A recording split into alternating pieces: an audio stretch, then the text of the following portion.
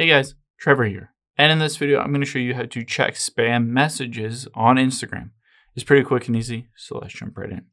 Now, let's open up the Instagram app here, and you'll be able to see at the very top right is the messages icon. Let's tap on that.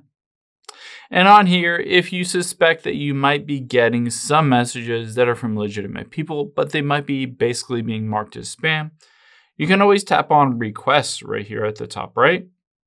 And you'll be able to see various requests. And it says at the very top, open a chat to get more information about who's messaging you.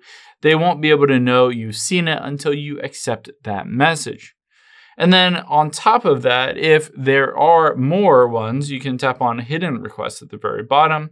And this says message requests that may be offensive, unwanted will appear here.